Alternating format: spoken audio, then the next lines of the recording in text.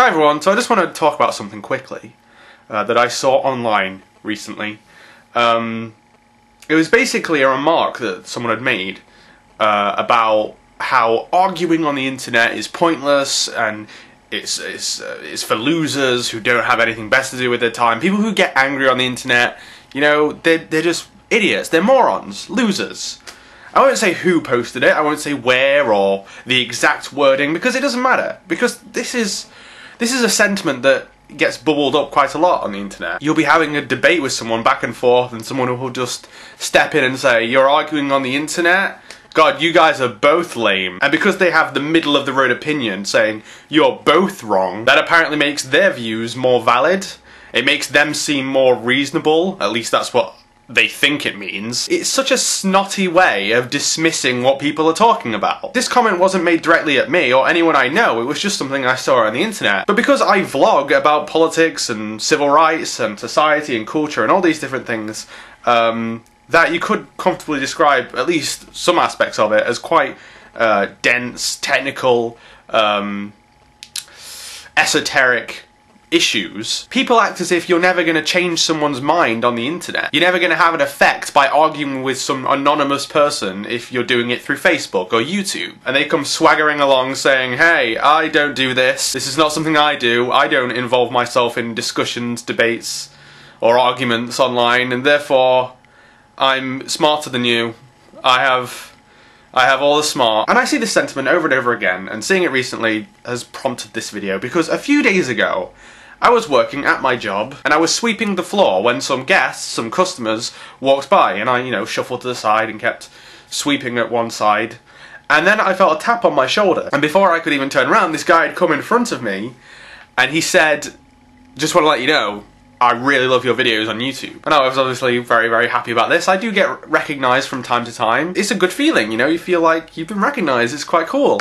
Bearing in mind, I had actually been recognised from Fratocrats, which is my other channel, twice before at this job, within 2 weeks of this particular instance, of this particular occurrence of someone recognising me. And so I had to ask, what videos do you mean? Do you mean my videos on LatumWay or my videos on Fratocrats? I asked him, what videos do you mean? And he said, well, lots of videos, but one in particular, the one you did about whether the UK is a Christian country, which is obviously a video I did on this channel on LatumWay. So I was about to go, "Oh, well, thank you, I'm glad you like it." Before I could say anything though, he said, "That video got me into university." And I was like,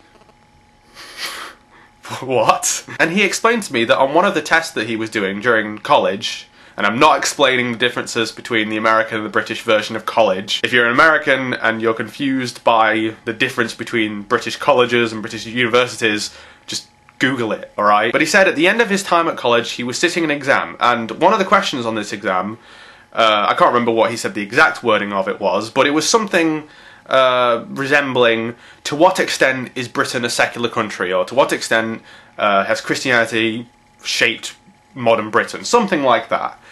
And he said that he had watched my video on that the night before, and because he'd watched that video, he was able to use the information that I'd given him to answer that question far better than he would have had been able to without having watched my video. And so he got a really good mark on this exam, which gave him enough UCAS points to get into university. I don't know the full context of exactly what got him into university, but going just by what he told me, and he said that that video got him into university,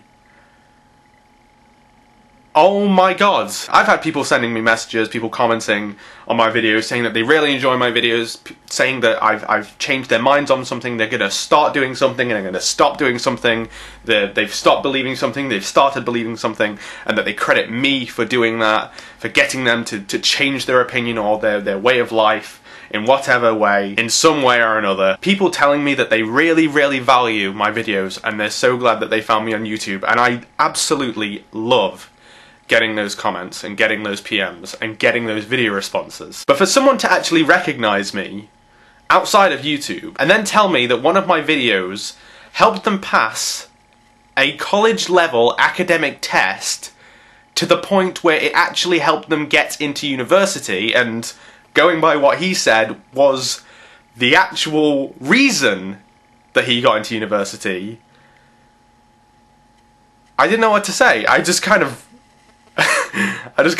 gobbled some kind of thanks response, and then he stuck out his hand, and I shook his hand, and he went off with his friends. And it took about 10 minutes for me to properly process what I'd just been told. Something I made on YouTube, something I posted on the internet as a response to David Cameron saying that Britain was a Christian country. Something I made based on something he said, and then posted to the internet, has had a really positive effect on one person's life. An effect that has actually had positive academic effects. It helped him pass a college-level academic exam. And again, I don't know the full extent of this situation regarding the exams he took that got him into university. I can only really go by what he told me. But based on what he told me, wow. So the idea that what you post online doesn't matter, and that talking to people on the internet and arguing with people on the internet, debating people on the internet is pointless and it's just for nerdy losers who have nothing better to do, is ridiculous. Yes, there are some stupid debates and stupid arguments that people get into online that are indeed pointless and are stupid. But that does not mean that all of them are. And some of the responses that I've got from people, ranging from a guy telling me that one of my videos helped him to get into university, all the way to the other side of the spectrum of people just telling me that they really enjoy my videos. That makes it all worth it. And it makes me think that the kind of people who say that nothing you say on the internet has any relevance or importance or changes anyone else's life are the kind of people that just don't have anything interesting to say on the internet.